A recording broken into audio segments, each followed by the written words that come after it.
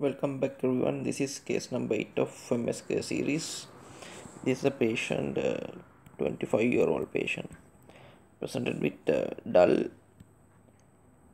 right knee joint pain for 1 month duration.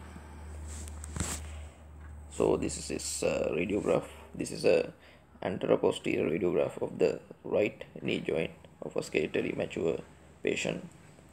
Obviously there's abnormality, so it's a geographic type of or well-defined lytic lesion in the upper tibial metaphysis extending to epiphysis. So and also there are matrix mineralization or matrix calcification. So it's kind of a lytic plus sclerotic lesion. Sclerosis is mainly calcifications, and there's no expansion. Articular surface of the tibia is normal, and it has narrow zone of transition, no soft tissue component, no periosteal reaction, no pathological fractures. So knee joint is normal, no synchronous lesions elsewhere in the bones. So it's a benign lesion.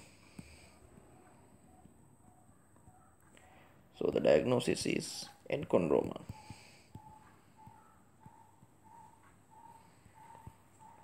So differential diagnosis are bone infarct,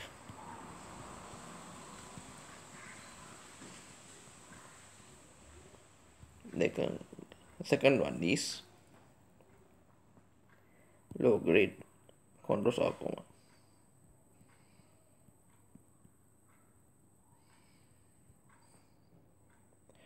So these lesions are common in relatively 10 to 40 years of age, and usually metaphyseal, sometimes diaphyseal lesions, most common in the hands and feet, in the proximal phalanx, sometimes in distal bones, long bones they can be present. And specific feature is matrix calcification.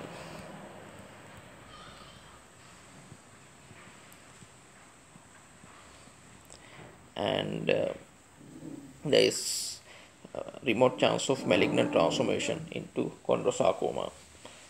There are syndromes when there are multiple enchondromas occur. One is Ollier syndrome, other one is Maffucci syndrome. So that concludes our case number 8. Please subscribe our YouTube channel as I mentioned before, and you will get notifications of these videos, and you can comment on these videos. Thank you very much.